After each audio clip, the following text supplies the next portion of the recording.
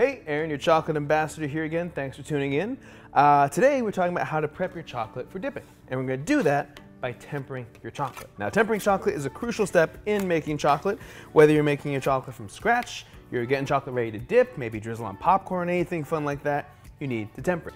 Because if you don't temper your chocolate, your final product's going to look like this. Not too pretty, right? So if you temper your chocolate, then it's going to look like this. See that nice shine? That's what you're going for. So what I'm doing here, this is tempering on a table tempering. And it's a really fun way to temper your chocolate, but you need to have a giant granite slab or a marble slab. So it's a little difficult if you don't have that at the ready.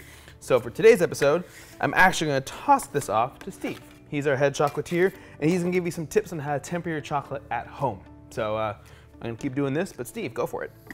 Thank you, Aaron. Today, we're going to demonstrate how to temper chocolate at home using simple equipment. So, you'll need a pot. Fill the pot up with water, and once the water is boiled, take a bowl and put it on top of the pot, and that's where your chocolate's going to go. Basically, you've made your own double boiler. So today, we're going to be doing the 2/3 method. I'm going to use 3 pounds of chocolate.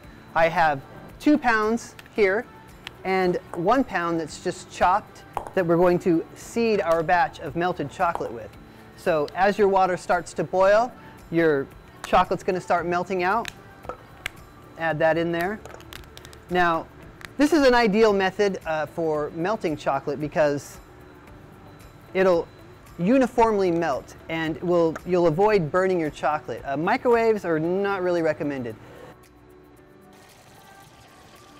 As this melts out, we're going to use our 1 pound of chopped chocolate and just start gradually adding that chocolate in as you go. Keep stirring. Your chocolate will eventually melt out. Take it off the heat there. Stir it around. Now, this is when you want to start adding your chopped chocolate. Very important, you want to stir your chocolate while you're adding your 1 pound of chopped chocolate into your melted chocolate. Very gradually, a little bit at a time.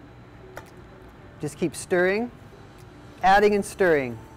Stirring is very important because it's going to, for one, encourage your chocolate to melt out, and two, encourage your chocolate to form the right crystalline structure in order for it to be in temper.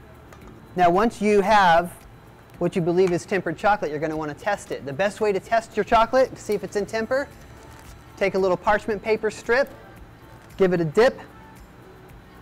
Now, this should set up within a minute. If this chocolate is in temper, it should set up fairly quickly. If it doesn't, you got to keep adding chocolate and keep stirring. And eventually, you're going to hit that magic temperature of 87 degrees. And just keep taking samples. And it should set up within a minute, 30 seconds to a minute, right in that range.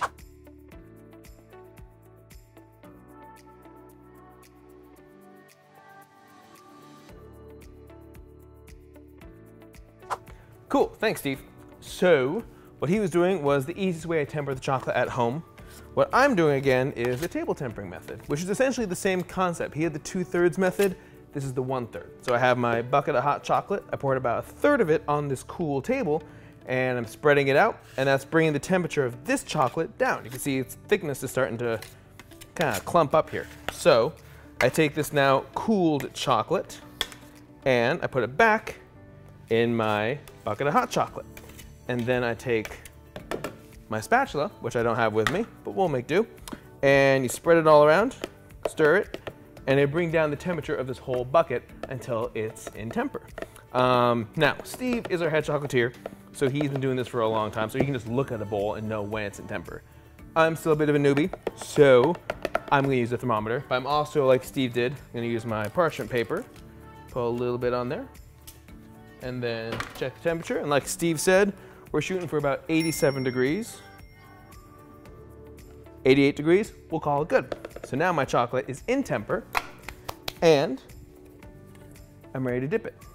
So, nice bowl, hazards of the job. Beautiful bowl of perfectly tempered chocolate. Now I'm sure all of you keep plates of fruit under your desk like I do.